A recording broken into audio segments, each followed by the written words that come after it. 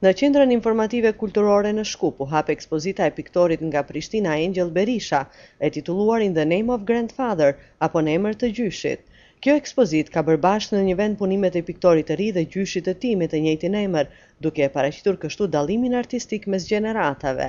Realisht janë 12 piktura të mia dhe 5 të gjyshit tim. Të mia kryesisht janë me shihet që unë çka e mundu me marr për gjyshit, jo stilin, po teknikën e tij.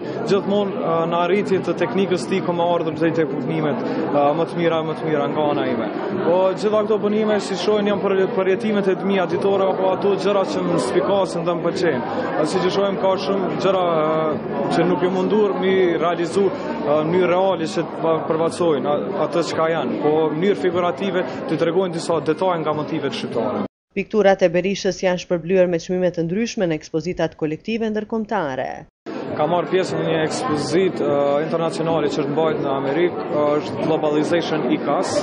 Aty e kam fituar çmimin Merit Award nga më duket se ishin rreth 150 punime, Merit Award i bie vendi i tretë që marr për abstrakt. Ajo është njëra prej punime me portretin e gjyshit. Kurse çmimin tjetër kam marrë me këtë autoportretin këtu që kemi përpara, me çmimin si piktura më e mirë e zgjedhur për filantropi. Kritikët kanë mirëpritur ekspozitën e Berishës në Shkup pasi vjen në kohën kur në Maqedoni mungojnë aktivitetet kulturore. Mendoj që ky është një rast i rrallë për ne sepse kemi të bëjmë me dy autorë të cilët vijnë nga gjenerata të ndryshme. Është gjyshi dhe nipi, një familja Berisha të cilët na përkujtojnë për dy gjëra të rëndësishme.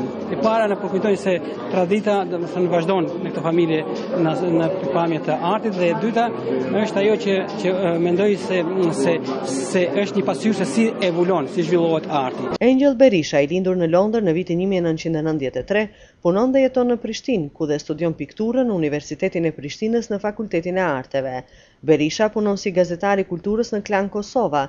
Ekspozita u organizua nga Ambasada e Kosovës në Shkup për shënuar 7 vjetorin e pavarësisë.